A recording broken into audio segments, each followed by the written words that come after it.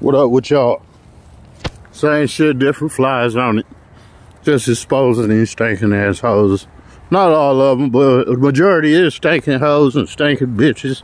It is. And don't be trying to look for perfection in no other race.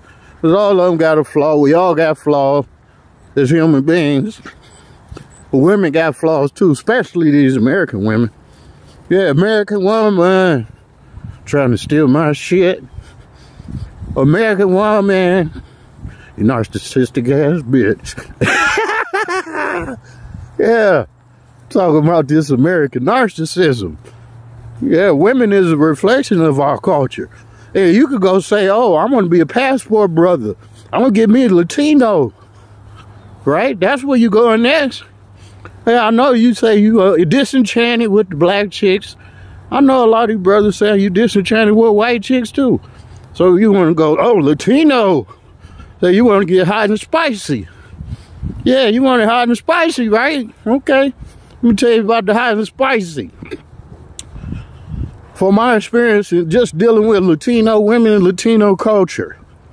Latinos, Puerto Ricans, Mexicans, they're more go-getters.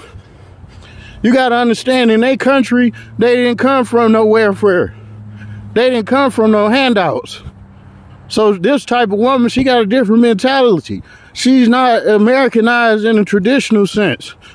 Like, these women are not, they not codependent like that. Latino women are go-getters. So we're gonna give you that. And they got some of the best work ethic.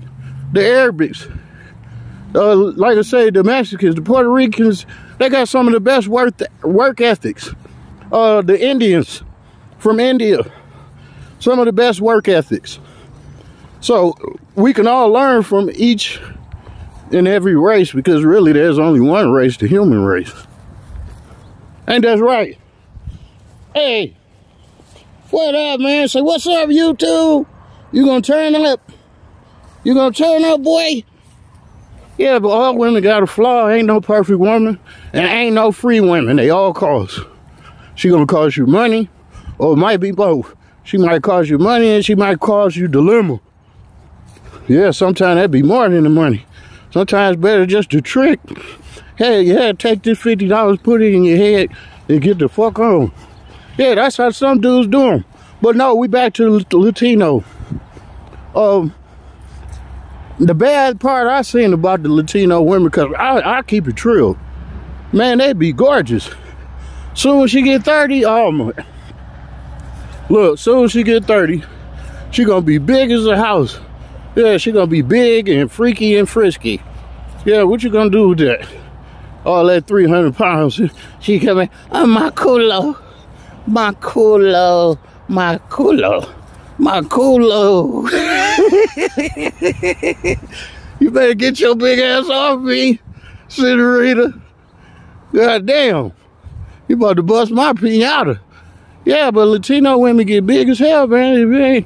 You don't like big bitches. You don't like fat women. Don't mess with no Mexicans. Don't mess with no Puerto Rican women. Cause I'm telling you, soon when they get 30, they gonna blow up like the Michelin man. I'm for real. She gonna look like an open can of biscuits.